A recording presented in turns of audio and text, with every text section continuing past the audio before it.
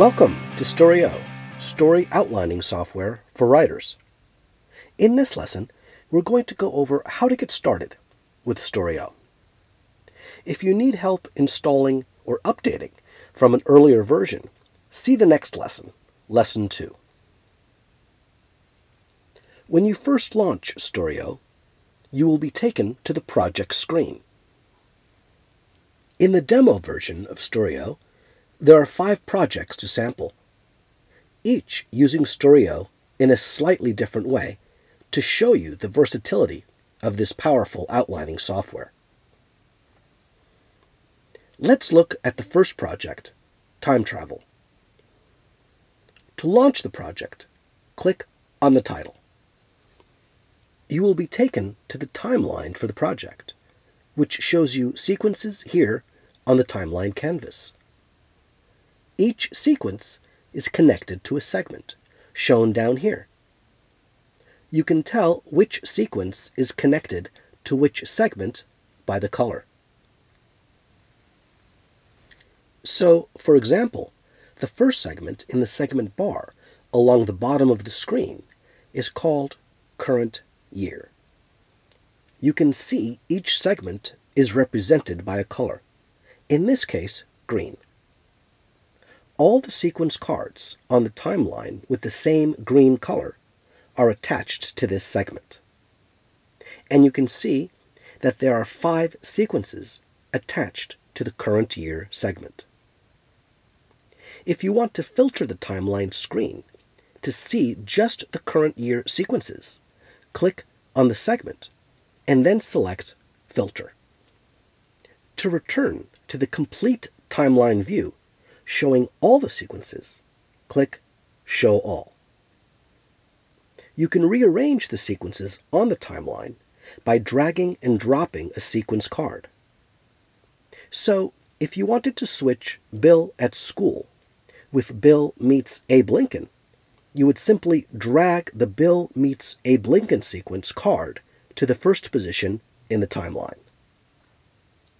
If you click on Manage Index Cards, you will see all index cards attached to that sequence, in this case, Bill at school. Up here, you can see the hierarchy of where you are. Time Travel is the name of the project, Current Year is the name of the segment, Bill at school is the name of the sequence. And this sequence has 3 index cards attached to it. Just as you can reorder the sequence cards, you can also move the index cards. To edit an index card, click on the Edit button. Here, you can enter information for this index card in the Description tab. You can also attach characters to this card and a picture. Okay, so now that you have a quick overview of how the timeline works, let's create a new sequence and some index cards. I'm going to go back to the timeline window.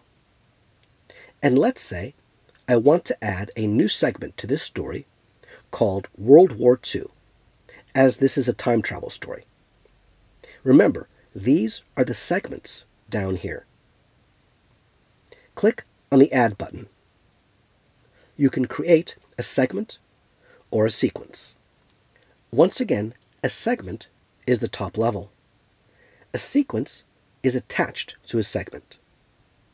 So if I wanted to create a new sequence for a segment already created, for example, another sequence card for the French Revolution perhaps, you would click Sequence.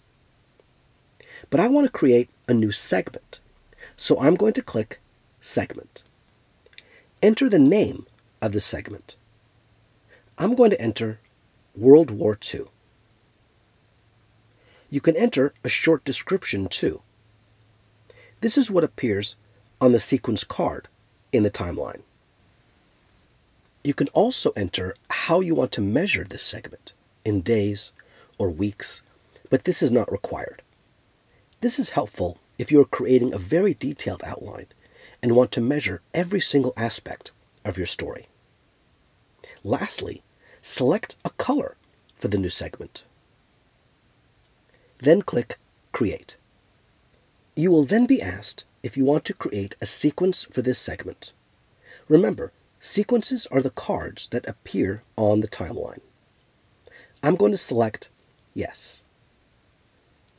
Now, the sequence is going to be called Battle at Normandy. Notice that the World War II segment is already entered here. If you select the down arrow, you can see all the segments. Each sequence must be attached to a segment. You can enter more information here for this sequence if you want. And when you're finished, click Create. Now let's notice a couple things.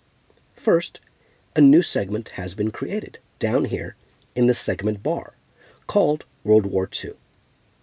And on the timeline, here is the related sequence called Battle at Normandy.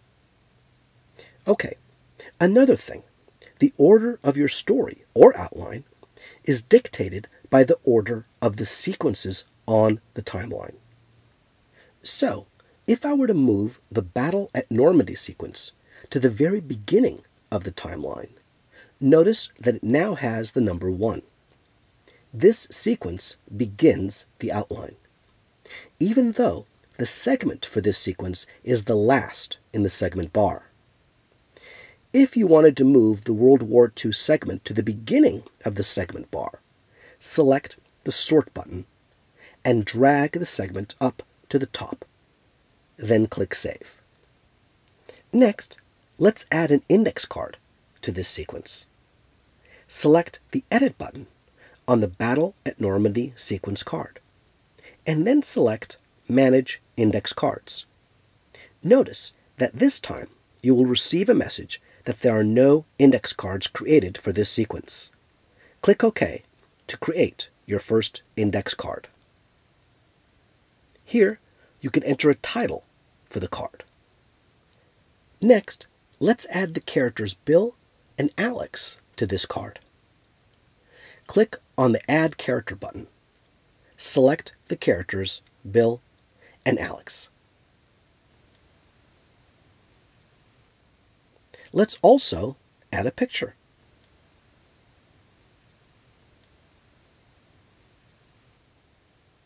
There we go. Great. That wraps up this lesson. To learn more about StoryO, please check out the other lessons, and also check out the iOS version of StoryO, available on the App Store.